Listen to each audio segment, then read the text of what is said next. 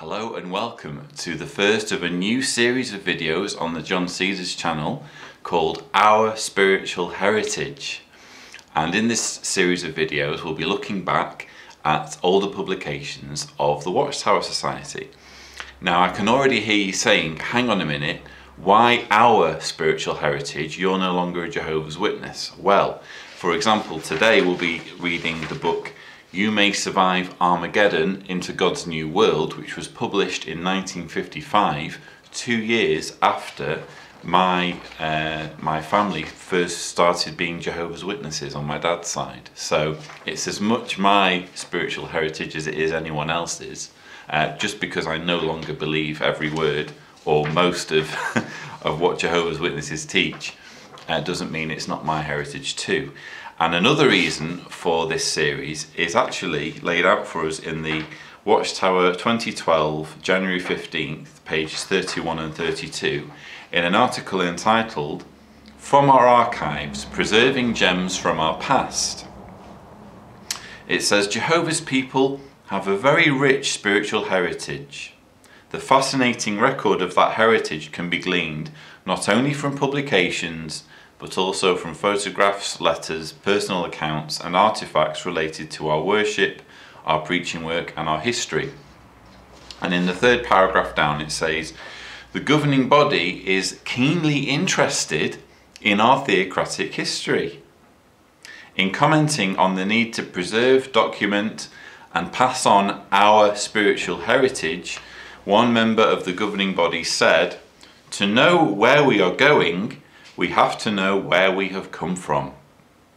To that end, Writing Archives was recently set up at World Headquarters in Brooklyn, New York, and is under the direction of the Writing Committee. So, the governing body themselves say that it's important that we review our spiritual heritage and find out where we've come from. So, in that spirit, I'm starting this new series of videos, and as I mentioned, the first video will take a look at the book You May Survive Armageddon Into God's New World, which, as I say, was published in 1955. And I'm just going to read a few quotes. I'm going to try not to comment on it too much, because hopefully the idea is that you can at least know what the book said, and then if you want to do your own research afterwards, that's entirely up to you. So, page 12 says, never before in these 20 centuries of the so-called Christian era had there been such a stupendous witness on one occasion concerning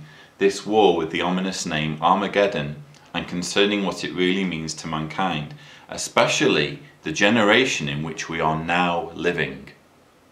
With the passing of the years since then, the warning witness regarding the real Armageddon has been greatly expanded worldwide. The seriousness of it deserves the greatest possible witness to all the nations. Its steady approach and its certainty to break forth at an unguarded hour for mankind inside this generation make it urgent that it be proclaimed on the greatest possible scale, and that without let-up. So just a reminder, this was published in 1955. Pages 13 and 14. The conditions and the events of the world in fulfillment of the great prophet's predictions, the noticeable going forth of the three unclean frog-like expressions inspired by the demons to the kings of the entire inhabited earth, followed by the noticeable gathering of the kings to a modern Armageddon, and the irrepressible giving of a foretold witness concerning Armageddon on a globe-encircling scale, make it certain that this unequalled world catastrophe is not far off. It is a time of all times to consider the evidence at hand. Page 30. Your frail life, sinful as it is as nothing compared with justifying Jehovah God to his rightful place in the universe. At Armageddon, your life will count for nothing if you are against his sovereignty over all creation. If you want to survive that most terrific war of all time, you must love Jehovah's universal sovereignty, just as his Son Jesus Christ does. You must uphold it and proclaim it, and remain true to it at all costs until it is vindicated. Only then may you survive Armageddon. Page 31. Many of the present generation of mankind may have the privilege of remaining on earth as long as the earth remains, forever. Pages 51 and 52. In the universal conflict of Armageddon, the nations of this world will perish forever, including the so-called Christian nations of Christendom. Come near, ye nations, to hear, and hearken, ye peoples. Let the earth hear, and all its fullness, the world, and all that cometh forth of it. For the wrath of Jehovah is against all the nations, and his fury against all their armies. He hath devoted them to destruction, he hath delivered them to the slaughter. And their slain shall be cast out, and their stink shall come up from their carcasses, and the mountains shall be melted in their blood. Page 216. The slaughter weapons of the heavenly executioners will hack down untold numbers at the destruction of antitypical Jerusalem, but the man in linen class and the marked other sheep will not be touched. So many will be slaughtered that it will seem as if no one will finally escape. At Armageddon, Jehovah will cause the human bomb to explode, and the members of the United Nations and the peoples of all other nations will fight confusedly among themselves, every man's hand being against his neighbour. Pages 341 and 342. Blood will run deep as the royal avenger of blood on the white horse and his heavenly hosts ride their white horses of righteousness, theocratic warfare into the symbolic great winepress of the anger of God, where the vine of the earth, the visible earthly system, weighted down with wicked offspring, has been hurled. And the winepress was trodden outside the city, the New Jerusalem, and blood came out of the winepress as high up as the bridles of the horses, for a distance of 1,600 furlongs, 200 miles. Why should not blood run deep and far with over 2 billion dead? Was there ever a war of the length of Armageddon's duration that left even 1 billion dead? Have all the wars of mankind's existence killed directly a total of 2 billion warriors? The global flood of Noah's day, which the Bible uses as a prophetic type of Armageddon, drowned all humans except the 8 in the ark, and the human population must then have numbered many millions. But Armageddon will be a tribulation such as has not occurred from the beginning of the creation which God created until that time, and will not occur again.